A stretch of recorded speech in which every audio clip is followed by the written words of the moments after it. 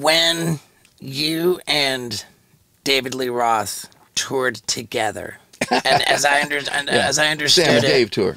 the Sammy Hagar tour, and as I understood it, every night you would flip a coin to see who was going to open and who was going to close. No, we just did that the first night to see who opened the first show. Then after that, we flip-flopped. Flip-flop. Got it. Okay, so and it was the first show was the one in Los Angeles? No, the first show was in Cleveland, Ohio, and Dave won. He got to close. Okay, but then in L.A., was that on a flip? Yeah, and see, in L.A., it was my turn, so Dave insisted that we do 2 nights in L.A., so we did. We could sell out anywhere. It was fine, you know. Right. But, you know, because he had to have, well, he was trying to fight for, well, why I need that town. And I'm going, this ain't a negotiation, motherfucker. You shouldn't be opening any, I mean, you shouldn't be closing the show anyway, to be honest with you. At that time, he didn't have a solo career, really. Right. I mean, he did, but he wasn't like selling. I was selling out arenas. I was selling out amphitheaters as Sammy Hagar, you know, with the Wabos. And he, you know, I had a solo career. So let me just say this. Ask Mick Jagger, ask Robert Plant. You can be the biggest band in the world, and you can't necessarily have a solo career.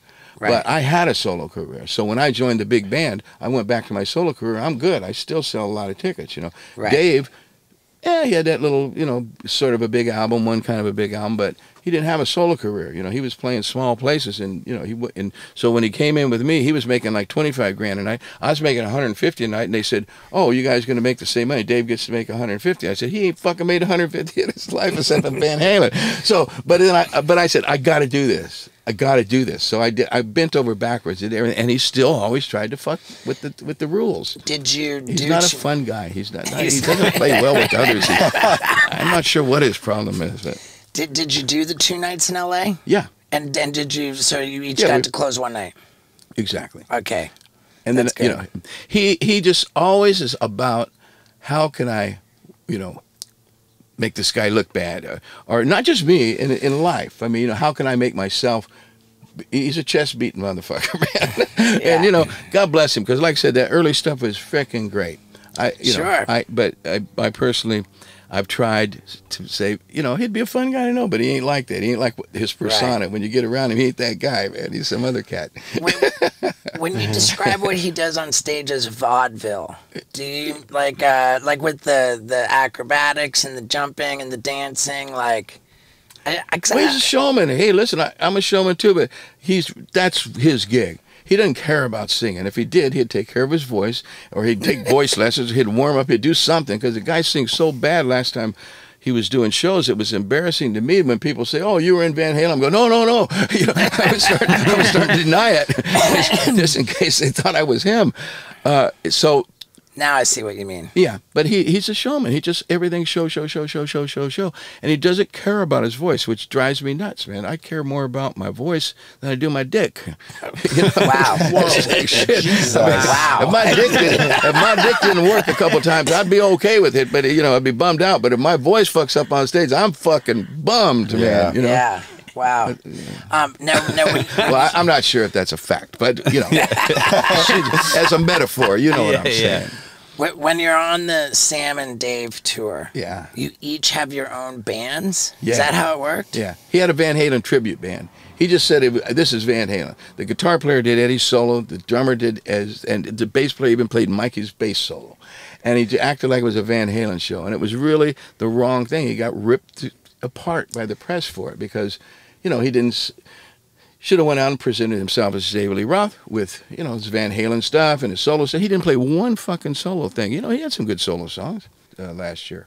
You did the Sam and Dave show at the Universal Amphitheater. That was small. See, the reason we did that because it was my turn to thing. Dave insisted upon doing two nights, so they put us in a smaller place. Normally, we would have played a bigger thing. Yeah, you know, Dave was a piece of work.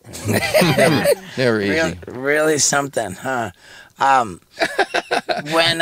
If he was sitting here right now, we'd be going. The dude would be tripping. He'd be like, "Oh, is that right, Sam?" You know, that's what he. He can call me Sam. I don't mind being called Sam. It's just his attitude. He won't look at you and shit. He'll talk to other people about you. Yeah. It's that's crazy. He's a trip, man.